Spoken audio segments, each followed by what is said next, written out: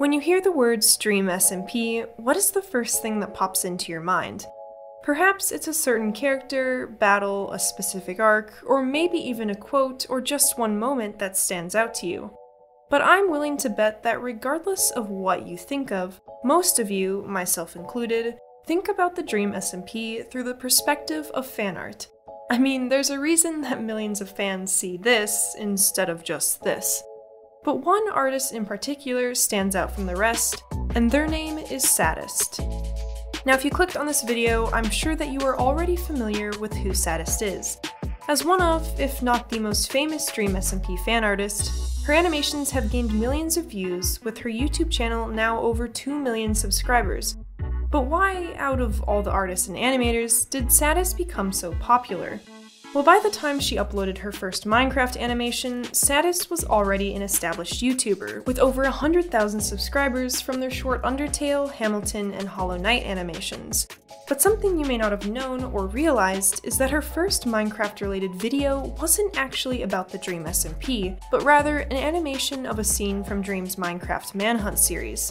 Uploaded in June of 2020, it is still to this day their most viewed video. But this, as we all know now, was just the beginning. 2 months later, SAD-ist released the Dream SMP War animatic, which changed the game forever. This dramatic, fast-paced vision of the Dream SMP was an instant hit with longtime fans, new viewers, and even the content creators themselves.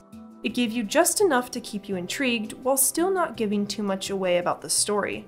It also added a visual and emotional depth to the characters that we couldn't necessarily get from just watching Minecraft gameplay, especially since not every content creator used a webcam or even streamed. But one of the biggest reasons as to why this animatic worked so well was because of how it was structured. Instead of animating a single clip or scene, she gathered some of the most iconic lines and put together what was essentially a trailer for the Dream SMP. For me, this was the moment it became more than just a Minecraft role-playing server. SAD-ist was able to capture the characters in a way that made the stories come to life. But thankfully, it didn't stop there. With each new animation, SAD-ist has taken their techniques and drawing skills to the next level. It's easy when comparing that first animatic to her newer ones how much she has improved as an artist. Her designs are much sharper, and the way she uses shadows and light give her newest animations more dimension. Not that their earlier work was bad by any means, but it's extremely impressive considering how much more polished their latest animatics are. I think another key factor in her success is SAD-ist's unique style of animation. Compared to some other artists, her illustrations aren't necessarily that detailed, with her signature monochromatic style and relatively simple but highly praised character designs. But rather than making their drawings extremely complex or cartoonish, they wisely put an emphasis on the action. SAD-ist animations stand out because of how fluid and realistic the movement is. It's easy to follow, and you can tell that she took the extra time to make sure everything looks just right. Dream getting caught by the fishing rod in the duel, or Technoblade's rebirth after the Totem of Undying are just two examples of SAD-ist's more elaborate animations that she absolutely nailed. SAD-ist's use of pacing is outstanding as well, building the energy slowly until it crescendos in each animation. This is amplified by their editing and choice in music to generate a more powerful emotional response. Dawn of the 16th showcases this effect very well, with each cut and even the movements of characters corresponding to a beat in the song.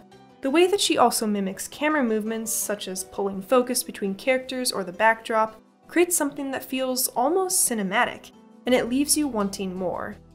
It's hard to imagine the Dream SMP without SAD-ist, but it's even harder to grasp the full impact they've had in the community.